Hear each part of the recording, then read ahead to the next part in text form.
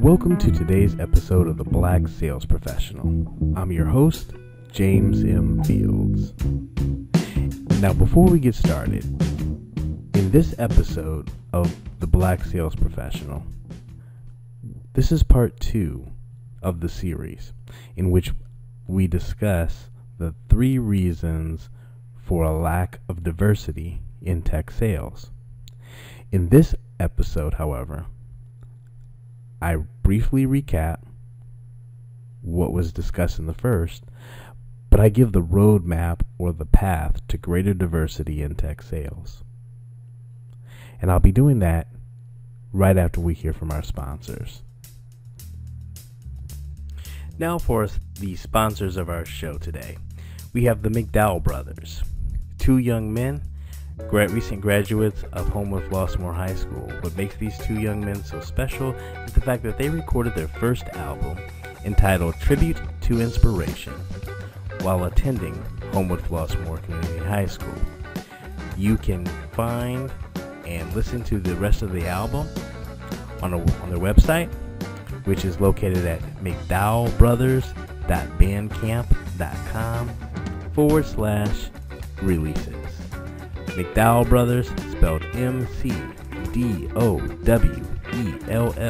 Brothers.bandcamp.com/releases. Our other sponsor for today's show is JMF Financial Services Incorporated, a local insurance agency that specializes in both group and individual health insurance products, disability insurance or protecting your income, life insurance, and other ancillary services or insurance products such as cancer, critical illness, accident, and hospital indemnity plans. You can also obtain travel insurance as well as international medical insurance from them. They can be reached by calling 708-781-1603. That number again is area code 708-781-1603.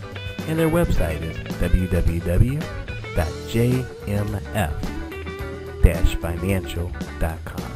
That website again is www.jmf-financial.com. Now back to our show. Hi, welcome. This is James, owner of Personalized Auto here in Kansas City. Personalized Auto is a super house of affordable pre-owned luxury vehicles.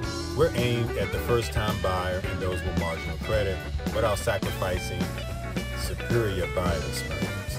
So come on down to 6102 Miriam Drive in Miriam, Kansas, and ask for me, James. The experience you want, savings you deserve. Personalized Auto. Welcome back. If you recall in the first episode, which was released on Monday, I discussed 3 reasons for a lack of diversity and inclusion in tech sales.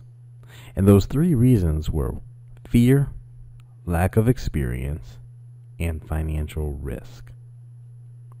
I went into depth on each one of these areas. And so today, in this episode, I'm going to give you the path or the roadmap to get beyond it. Because we have to move forward. We can't just stand still and not have more people of color in technology sales. And so the first thing, or the first step, is to have a plan. According to Alan Lakin, failing to plan is planning to fail. And that's most important in this process. You're going to build a plan. And I'm going to walk you through how to build that plan so it becomes a plan for success. The first thing, we want to start with the end in mind. So, as with anything, you build or you start designing something with what the end goal is going to be. So you want to start with the end in mind. And so in overcoming your fear of the fear obstacle, there's three things that you want to do. First is we want to build a network of decision makers. Then we want to join associations or groups, I shouldn't say and groups, and gain business and industry knowledge. And now I'm going to discuss each one of those components in more depth so that you get a full understanding of why it's very important to do this, right? So, for example, we want to build a network of decision makers. Now, the reason we're going through this whole process is because the fear component comes out of the executive or senior management of sales having a concern, or even the actual hiring manager having a concern for whether or not people will buy from you. Because when you're selling in technology or technology sales, typically the companies are larger companies, have larger revenue dollars, and so the decision makers or stakeholders tend not to look like people of color, like us. And so because of that fear factor of having of them not being sure whether or not a person is going to be willing to buy from you, we're going to structure a process that's going to take that off the table and make it so that no longer becomes an objection. Now, the whole process is to remove these objections. As you're going to learn, if you do not have sales experience, the whole concept of sales is understanding that buyers have objections. Some of the objections they will tell you up front. They will be open and honest about their objections, but they'll tend to hide or keep certain objections to the very end of the process. And those are the final objections that you have to overcome in order to get the sale. Well, when it comes down to this process of being hired, fear is that objection that they're not going to disclose. They're not going to sit across the table from you and tell you that they're concerned that the individuals in the territory that they're going to put you in are going to buy from you because of the fact that you're either African American or that you're a person of color. That's going to be that's that objection that's kind of hidden or held close to their vest, and they don't want to disclose it because of being viewed as, of course, as being racist or being discriminatory. But the reality behind it is it's still there. And so we have to attack it and address it and take it off the table so that it can't be something in the back of their mind that they still hold to, and of questioning.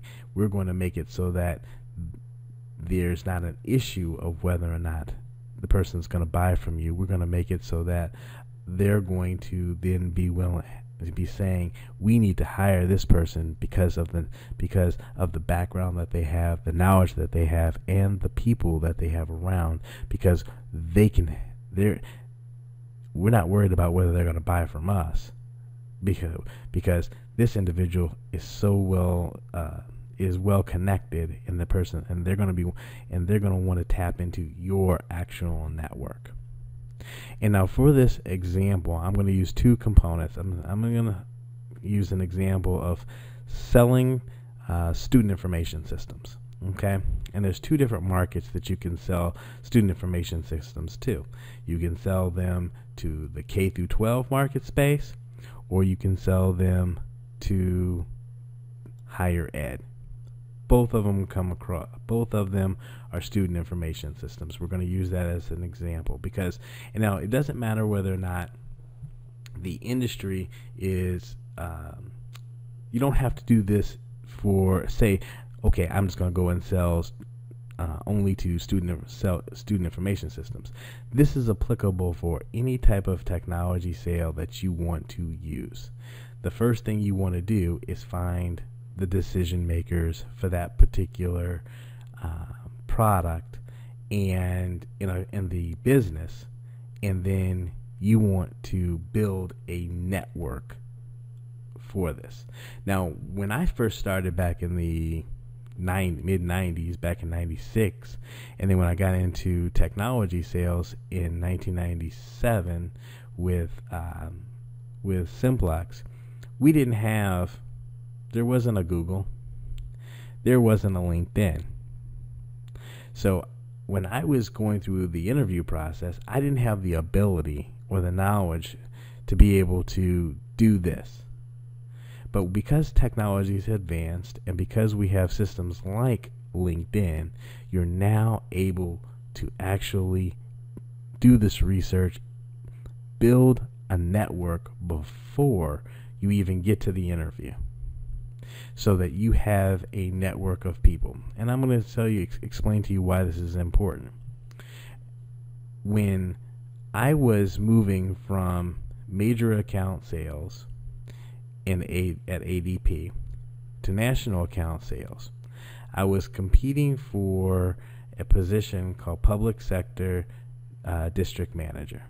So I was going to be responsible for selling to the public sector all accounts of over 1,000 employees or higher. So basically that meant Chicago Public Schools, Cook County, State of Illinois, all the other school districts with over 1,000 employees in Illinois and 9 other states. So when I met with the sales director who was the hiring manager, I went on to explain to them my background in public sector. One of the markets that they really wanted to focus on was the K through 12 space. Well, I had an advantage within the K through 12 space. My mother was a 30-year educator, and not just any type of educator. She wasn't just a teacher. When I was in high school, my mom was high school principal. Later on, my mother, and at the time in which I was interviewing for this position, my mom was an assistant superintendent of one of the largest school districts in the state of Missouri. And she had relationships with other administrators.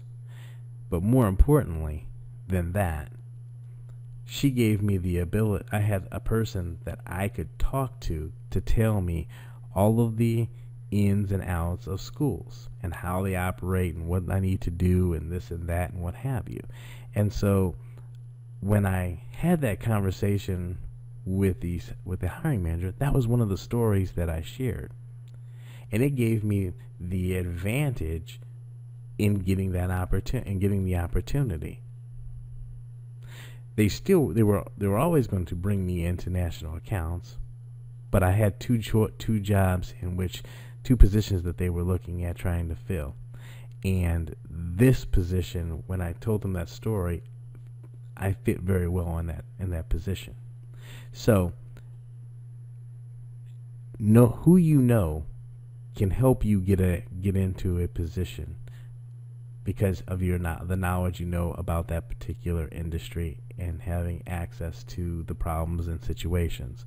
So what we're going to do is we're going to look at this from a K through 12 standpoint first.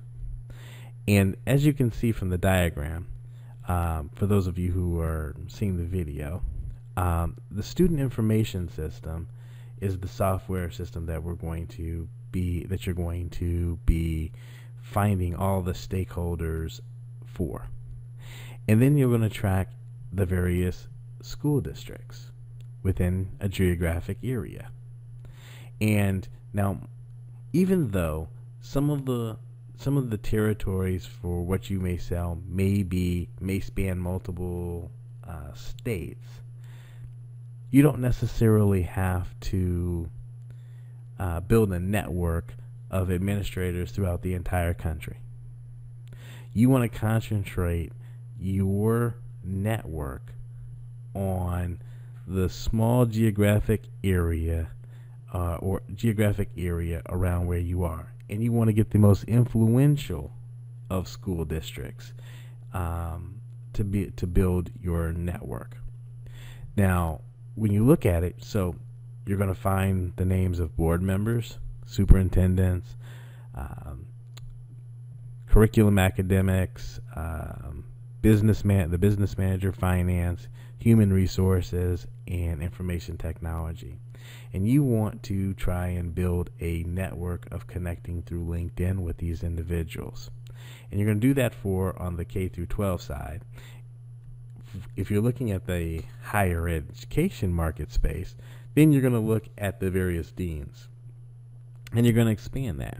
And you're going to have public safety, housing, financial aid, information technology, human resources, business managers and finance, academic affairs, student affairs, board, and then the board of trustees for that particular university, as well as the president, and the provost. So you're going to want to build a strong network of individuals that you have connections with. Most of the time, public safety, you're probably not going to deal with these are influencers. The financial arm, the IT, are going to be very, very important, as well as some of the other executives within the college and within the K through 12 marketplace. But what you want to do is get yourself build a network of individuals that you can connect with and establish a relationship with, and even thought leadership for. Because the next step, after you've developed after you developed your network, then what you're going to do after that is you're going to join and engage in associations. Some of these groups and associations are going to be online, others face-to-face. So, once again, back in the 90s and early 2000s, we didn't have this technology. We didn't have access to LinkedIn to where we could build and find people to market to. LinkedIn at the time when it was created, it was mainly used as a recruiting tool. It was a place that you built your profile, and headhunters would look for you, and then they would recruit. Now you can do all kinds of things, prospect off of it, etc., and even communicate and build a following, so that it is the business side of like Facebook. So Facebook is the social. LinkedIn is the business social media outlet. So you can create a voice and a following on LinkedIn. You can do the same thing on Facebook, especially with certain types of industries. Most of the time, business is LinkedIn, and Facebook is more on the social side. So you want to find the LinkedIn groups, and that your stakeholders are a part of. So if you are calling upon, say, human resources and payroll, you want to find the LinkedIn groups that deal with SHRM and other HR and payroll related issues. Then you want to find local associations, such as, I'll give you the example, utilizing the idea of selling student information systems. You're going to look at, say, for example, in Illinois, look to join the Illinois Association of School Administrators. That's one aspect. However, what you're going to find, especially in the education marketplace, is you'll find all of these different small association groups. Some of them meet online, some of them meet face-to-face in person. But you want to look at some of them and participate and join those groups. You want to find and join and become active in the groups in which the biggest or the majority of your stakeholders of that particular solution that you've decided that you want to sell are a part of. Now, let's take a quick step back. The whole purpose behind this is, you're going to have multiple options. So you should not just say, okay, I'm only going to look at selling a student information systems, unless that that's the only thing that you want to do. But let's say you want to ultimately sell to schools.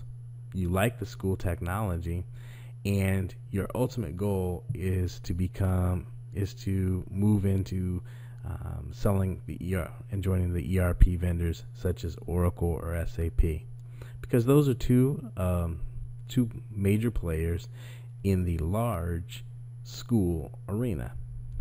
If you're selling financials, you may look at same thing. If you want to go into schools or education and sell the financial side, then that would be the market in which you're going to, the group of individuals that you're going to build your network off of. But then you're going to attend, after you've joined various LinkedIn groups, local associations, you want to attend local meetings and events, and you want to network. But one of the things that you're doing when you're doing this in networking, now this is not, like I said, as you can see, this process is not something that takes place overnight. This is a plan that you're going to have to execute over a period of a couple years. And so, yes, I said a couple years. It's a strategy. And the reason I say that, and I'm going to just pause for a second and kind of explain to you what I mean by why I say this is a strategy that's going to last for a couple years, is when I was looking to get into sales, or I should say get into software sales, I built a strategy. I ultimately I'd done research, and I had wanted to sell for Oracle or SAP. But I knew, even though I had sales experience, but I remember the monumental task it was to get a job selling copiers. I had a very difficult time in the beginning. One company got all the way to the end, and I'll have to tell you, it's a long story. It's kind of it's pretty telling of the times back then.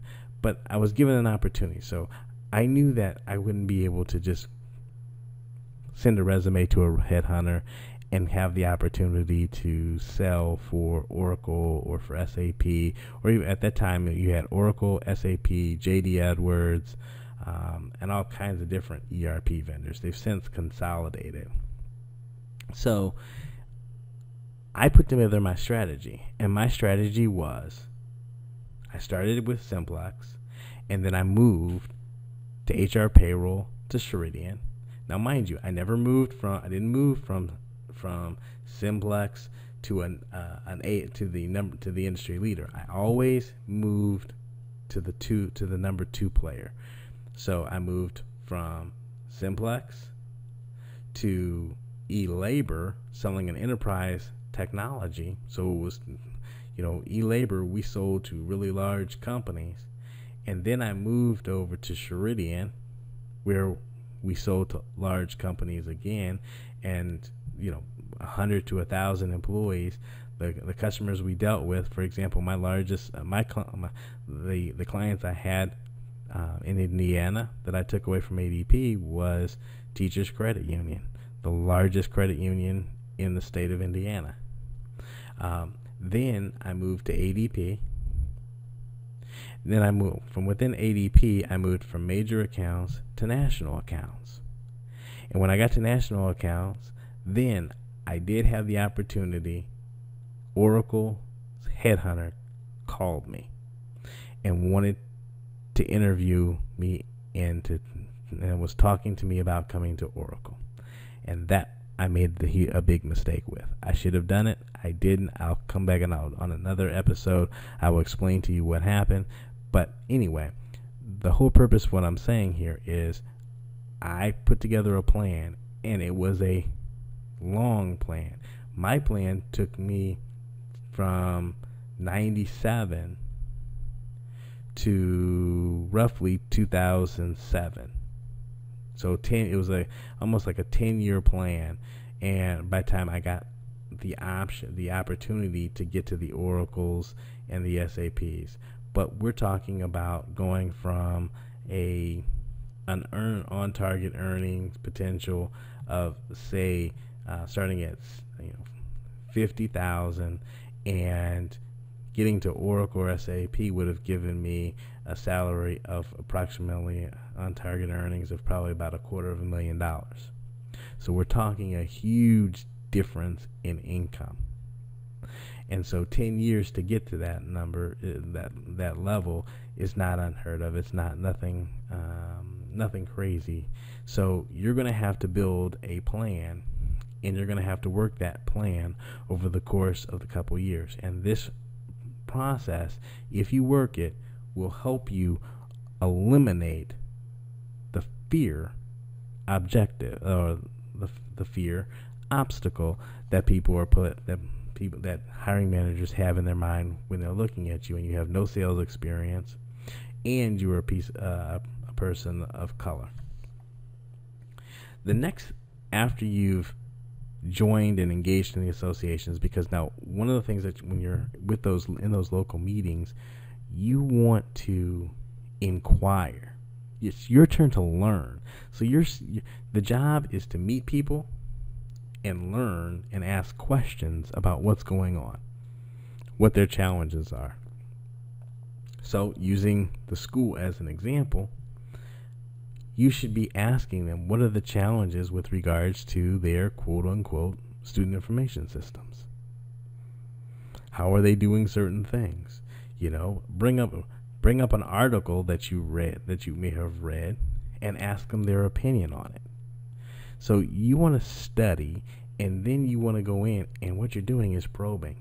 These are all questions and skills that as an account executive, you're going to put into practice in the actual role.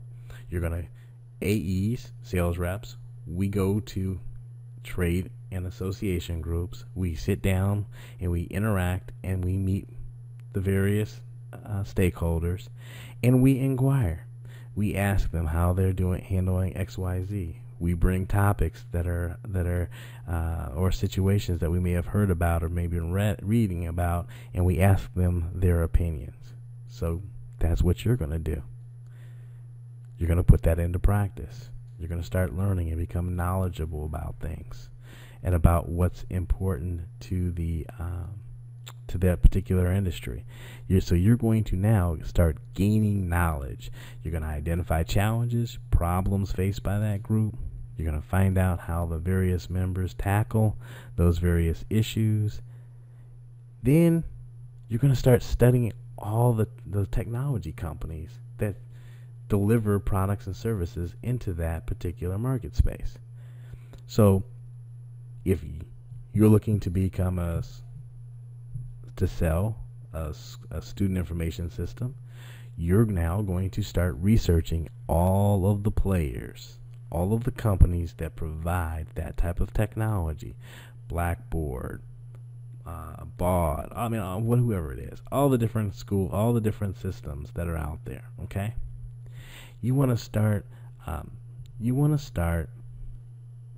studying them and understanding how they're perceived by those stakeholders in the group. Hey, if they use quote unquote SunGuard, hey, you use SunGuard. Oh, tell me about it. What's your experience been? Blah blah blah blah blah blah boom. And now you're learning, and you're gonna bring all that information, keep all that information, because you're going to use it to your advantage when the time is right. You're going to strategize how you're going to build a strategy, I should say, around how you would market to those various organizations and companies. And you're just building your entire plan this entire time. So once you've done that, you're then going to overcome the lack of experience. Now, that was the next challenge. Remember from the first episode, we talked about a lack of experience. And so we're going to tackle that. Now, if you do the things in this first part, this lack of experience is going to be minimized. And I'll say that to say this, right? You'll be amazed what a hiring manager will think. They can teach you how to sell if you have the network. If you come to the table with the quote unquote, as in the olden days, the Rolodex and the influence of that Rolodex, so you're not just a name dropper, but you actually have the relationships or have some type of relationship and conversation with the individuals in that space, the stakeholders. A hiring manager will teach you how to sell. They'll do their best to get you into their organization. And you'll be amazed that a lack of experience will not be a roadblock. Because I can teach you. It's kind of like playing basketball, right? A coach can teach you all the skills of basketball. But the one thing they can't teach you is height. It's the same thing from this standpoint, right? I can teach you how to sell. But the one thing I can't teach you is right off the bat for you to come to the table with a network that you can fully market and the knowledge around how you would actually sell to it. So if you do the first part, you may not even need to quote unquote tackle the experience. However, gaining experience is always valuable. So while you're doing the first part that I just explained to you of your plan and executing upon it, you should also try and execute on the second part, which is gaining experience. Because gaining experience, it's just like if you're playing baseball and the more at bats you get, the better you are at hitting the ball. The more pitchers you see that throw different pitches, the better hitter you're ultimately going to be. And so gaining experience as a sales rep is definitely something that's going to help you. So in eliminating the lack of experience objection, I'm going to recommend this. 3 things. Number 1, get sales experience as a sales rep. Or if you have a technical background, become a sales engineer. And the third thing is become valuable with your network and knowledge. Those 3 things will help you overcome the lack of experience. Now, a lot of people in their career pathing choose the route of an SDR, or in other words, a sales development rep. The challenge with the sales development rep is this. It doesn't really give you experience of selling. It helps you from a standpoint of prospecting, but it doesn't help you. And prospecting is, if you talk to a hiring manager, they'll tell you, the most important thing, if they don't have SDRs, they're definitely going to tell you, prospecting is the lifeline. You have to maintain a strong pipeline. And so prospecting is really, really important. The real thing is not just prospecting, because yes, you have to find opportunities, but guess what? If you pick up the phone and you make enough phone calls and you have a decent pitch, you're going to find people that are going to be in the market to sell what the heck you're trying to buy. It's just going to happen. So the whole objective thing is the SDR role teaches you prospecting. And now, if you're really good at being an SDR, then it's going to make sure that you have the necessary skills to maintain a strong pipeline. You're always going to be able to pick up the phone and get an appointment, and that's a great thing to have. But you got to understand that the bulk of the account executive or sales representative responsibility is not prospecting. It is, once you have a prospect, moving them all the way down to the end, to the bottom. So if you're looking at the video, you'll see an illustration of a funnel. At the top of the funnel is the prospecting. You're putting all your prospects in. Now, when it comes down to being an SDR, that's where the SDRs come in. They pull in some.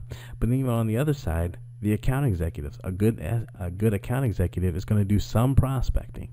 They're going to make some phone calls. They're going to attend networking events, and they're going to try and obtain more opportunities. But the other aspect of the account executive's role is they have to manage a sales process. So they have to take a person who's a prospect and move them down through the funnel. So qualified leads. So they're qualifying a prospect. Some people are qualified, some people are not. The next stage is the initial sales meeting, in which they're trying to understand, and they have to run the initial sales meeting to try and gain more interest, to move themselves down the funnel a little bit farther to get them to the analysis stage. In the analysis stage, you're trying to get them to a point where where they open up their entire processes to you, and you're able to look at all their functions and how they do things and all of that good stuff. And then you have the proof of concept. Now, I said proof of concept as opposed to demonstration, and there's a reason behind it. A proof of concept is you've gone through an analysis, you've explained to them how your system is going to help them, and now you're just going to prove it through a demonstration. Then you get to the proposal and negotiations, and at the bottom, a decision. And that decision comes out to be one of three things: a win, a loss, or a no decision. And depending on how well you've managed the process up top will determine whether it's a win, a loss, or a no decision. And when you're selling software, the number one competitor that you have isn't the major competitor that you think it is, the other vendors that are out there. The number one competitor is no decision. That is the absolute number one competitor that you have to deal with. Status quo, a company not making a decision. And so that's when you're going through, and the reason that you need to get experience is because the more at bats you have, the better you get. So the more opportunities or sales processes you go through, the better you're going to be at managing the overall sales process itself. So get sales experience. You can do it from, like I said, you can do it from the SDR to outside sales. The one thing I want to tell you about going from an SDR to outside sales is this. Sometimes you have to be careful.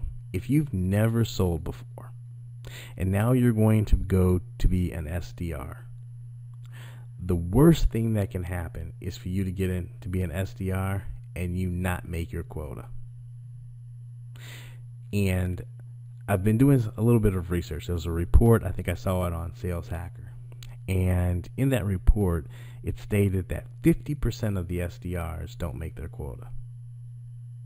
So you have to be very careful, because if you're going to go down the path of the SDR and you're going to get in that role, it typically only lasts about 14 months. People usually will be in that role for about 14 months and then they're going to move on.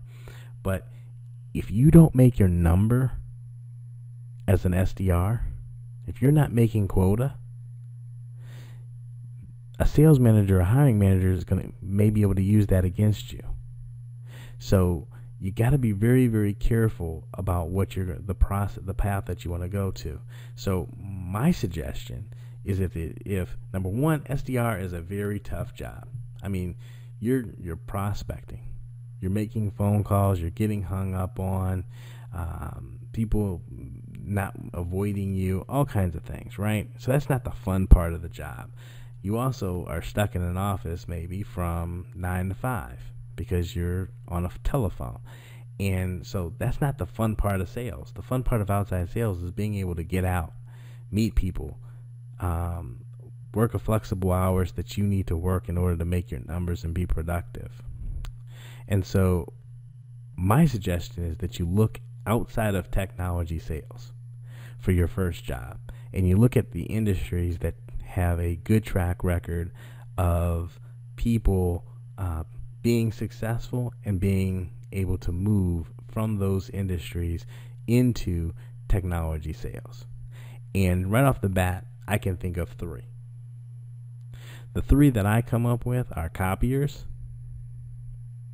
small business security systems, and payroll. Now, copiers definitely. Payroll is absolutely, but it's going to be a little bit harder to get into. But the payroll industry, Paychex and ADP, for example, hire directly out of college. They're known for hiring people out of college. And you can work your way up from being a payroll rep in small business to being in major accounts, national accounts, and having the ability to go on to a company. Matter of fact, I have some individuals that I worked with that started in small business. They were there in small business as a rep, then they went to be a small business manager, then they moved to national accounts for ADP, and they spent a number of years there, and then they moved to Salesforce.com, and they've been an AE at Salesforce.com for well over 10 years. Very successful. Matter of fact, Salesforce at a period of time used to go out and recruit sales reps from ADP, from the payroll industry. And so you can look at Paychex and you can look at ADP as 2 organizations that you can get sales experience. They have base salaries, but they're going to be a little bit more difficult to get into. Okay, you have to have college degrees. Copier sales, you don't necessarily have to have a college degree, but I will say this: if you're going to look at going into technology sales, you probably need to have either a college degree or you need to be have have some technical certifications behind you for technology. So if you're Microsoft certified, if you're Cisco certified, something of that nature, then you probably can have an opportunity to get into technology sales, because the education may not necessarily may not be a factor. But for the most part, truthfully, you need a college degree in order to get into technology sales, because you have to be able to talk business. And hiring managers are going to be very critical of your level of knowledge of business and P&Ls and cash flow and all of that, and how their systems affect all of that without a college degree. It is just going to be a very tough sell. But copiers and small business security, B2B, is very important. That's what you want to deal with. You want to go into a sales role where you're selling B2B and you're not a demand creation person. So getting into being a manufacturer's representative is not a good thing, because you're not selling to the end user. And so what a hiring manager wants, that's not giving you that kind of experience in taking and managing a complete sales cycle to the end. So you want jobs that are going to give you that capability. Copiers are going to give you that capability. Small business security systems are going to give you that capability of selling to small business, taking people through a quote-unquote sales process and just getting the at-bats that you need. And if if it takes you a little while, you're not necessarily knocking it out of the park, but you're building yourself up and making your numbers, and you getting to your quota, then it'll be an easier move to get into technology sales, because you'll have a track record in which to go ahead and do, and in which that you can lean on. So the one thing I'll tell you about getting sales experience is stay away from B2C and demand creation positions. You definitely want to stay away from those, because those are not going to give you the experience that you need when sitting across the table from a sales manager, a hiring manager. Now, they will maybe give you money. So if that's the ultimate goal, then okay, but they're not going to help you when it comes down to sitting across the table in an interview and trying to share how you've gone through and managed the sales process. Because if you're selling to an individual, a consumer, they're not going to look at it that in the same way. Because like I told you, remember, when you're selling to a consumer, if they make a bad decision, they don't have anybody to hold themselves accountable to except for themselves. But when you're dealing with business, if they make a bad decision, it can be a career-ending or career-hampering move. So therefore, the decisions are, the making the decision is a little bit more, how do I put it? There's a little bit more risk associated with it. The other aspect that you can, way that you can get into sales and get an experience is from the standpoint of a sales engineer, becoming a sales engineer. And I mentioned it in the beginning, but let me explain to you what I really mean by and why this is a benefit. If you have a background in technology and software, so you have a computer science degree or some other IT-based degree or minor, you have the ability, and you're a wonderful speaker. So if you can present, then, and you understand technology, you have the ability to become a sales engineer as opposed to going down the path of the SDR. You make more money, you have more fun, and you're there watching what the account executive does. You work hand in hand with the actual account executive. And if you've listened to the interview that I did with my mentor Patrick Peterson, he went from an operations side to a sales side, and one of the advantages that the operations gave him was the ability of knowing and understanding the in-depth aspect of all the systems. And so when you become a sales engineer, that's what you have. You have the in-depth knowledge of all of the systems. And so in moving from a sales engineer to being an AE, it is a move that I've seen people make quite frequently and quite successfully. They've been able to go ahead and do that and been successful with doing it. And so you can do it at your pace. You can determine whether or not the AE role is really what you want, or maybe you just stay in the sales engineer role, and you have fun and make a really good living doing it. But don't discount becoming a sales engineer right off the bat. Look at it, explore it, and see if that's an opportunity that you want to go into. So, let's recap. Now, in the first episode, we spoke about the three different reasons in which there's a lack of diversity in tech sales. There were fear, lack of experience, and there was a financial risk.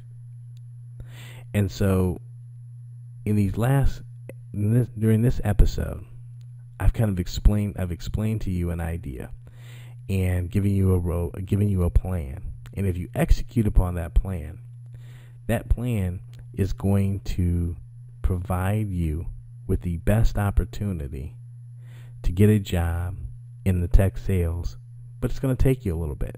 It's going to take some work because you have to overcome the objectives, the objections. And the way that you overcome those objections is by having work product. And even if you have never been in sales, so for example, the first thing you want to do is you want to build your plan, right? Identify the type of software that you would like to sell and give yourself a couple options. Do some research. Hey, if you want to get into, if you want to be in finance, look at the financial software that's out there. If you want to get into, like I said, school systems, look at that. If you want to get into sales enablement, look at that. If you want to be CRM, look into that. But build a plan and start the plan with the end in mind, what ultimately you want to do or be, and then put steps in place to help you get there. Now, the other thing that you're doing that I suggest that you do is build a network, because you want to have the ability when it's time to interview.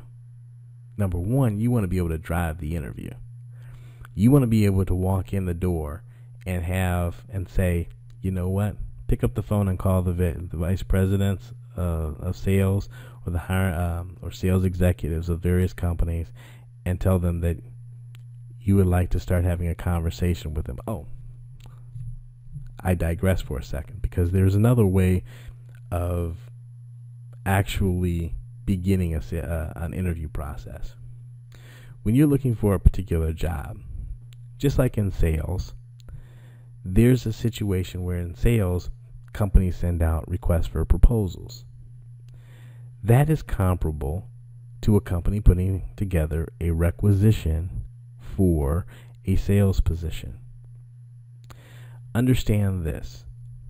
There are a lot of sales positions that get filled without ever going public, without ever a requisition being publicly published.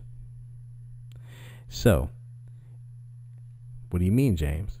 What I mean is this: just like RFPs, there are situations when you're selling to a company and they're going to go put out an RFP, you don't want to be the one to see the RFP and respond to it. You want to be the one on the front end that put together the RFP and the requirements and develop the RFP. Because at that point, you're in the driver's seat. It's your RFP to win. And so, likewise, if you do these steps, and then you've gained this knowledge, you've decided that, and upon your research, you figured out that the top companies for you to work for are X, Y, and Z. Now you can contact the sales organizations of each one of those organizations, and you now become the driver of the sales process. Because when you start meeting with them and you have your Rolodex or network of decision makers, you know the pains that the organizations have, and you've identified and studied and figured out which actual systems have the best opportunity to solve those problems, and you can convey that to that VP of sales or that hiring manager and explain to them exactly how you would present their solution to your network of customers or network of potential customers. And that you're looking at their company and XYZ and X and Y company. Now you start having that you take I'm not worried about fear. Their fear becomes something different. Their fear becomes, do I lose this individual to my competitor? Now, you might not get in at the industry leader, the number one player, but then again, you might, especially if the number two player is really interested in you. Because if the number two player is really interested in you, that number one player may take notice of it. But you have the ability to drive your recruiting process and be ahead of the game, as opposed to having to wait on a requisition on Indeed, finding there's a job opportunity in XY company. However, this process can work in that scenario as well, because when you sit down with them and then you start changing the actual questions around. When they start asking you, so do you have questions of us? You can start asking questions of the organization, and then you can start describing how you can fit into that organization. So if they tell you that the territory's been vacant for a while and they're really looking they need to fill it pretty quickly and need somebody who can ramp up right away, now you have your network. And you say, you know what, Mr. and Mr. So-and-so, I think I can help you with that, because I have this network and I am an active member of this group, in which these stakeholders are active members, and I have established relationships with these individuals, in which case I can reach out to them and present your value proposition. As a matter of fact, I've already spoken with many of them and have somewhat of an idea as to what their thoughts are about your system, and that's why I reached out and why I'm applying for your organization. Woo, game changer. Because I can guarantee you, unless they're hiring someone from their competitor, nobody else is doing that. Nobody else is doing it. So, build your network of decision makers to take the fear of whether people will do business with you off the table. You do this, they won't worry about whether or not they can make it, whether or not a person is going to buy from you, because they're going to know that these individuals are willing to buy going to be willing to buy from you, or at least have the illusion that they are. Study the issues so that you can articulate that you are knowledgeable and what you can bring to the table and how you position their product and solution within the customers. And if you can, find out how your network views that particular company, and so that you understand how you would present it to them. Get sales experience so that you can learn the sales processes and gain practice. Yes, like Allen Iverson said, it's about practice. Practice. If you have the technical background, go the engineering path and use that to get yourself in front and working with the AEs on a more consistent basis. So, in conclusion, if you follow this process, if you use these plans that I've placed before you, that I've shared with you, what you're going to see when you sit back is that I just walked you through what you would do as a sales rep or as an AE yourself in a day-to-day job. I just gave you the tools or the process of the information that you should gather. Maybe not necessarily in the format. We didn't go through drills and things of that nature, but I gave you the roadmap that if you do those things, now you'll be in a position to actually, in an interview, tackle and overcome those various objections. Now, as with each time, if you haven't done so, please subscribe to the podcast, Black Sales Professional. You can do so at Apple Podcasts, Spotify, and Spreaker. You can also view the video for this presentation so you can see the actual video material that I'm speaking to on YouTube, on our YouTube channel. And please give us some feedback. Put a comment, issue a review, or DM us. You can DM me on LinkedIn or on Instagram, JMField1001 on Instagram. Until next time, take care.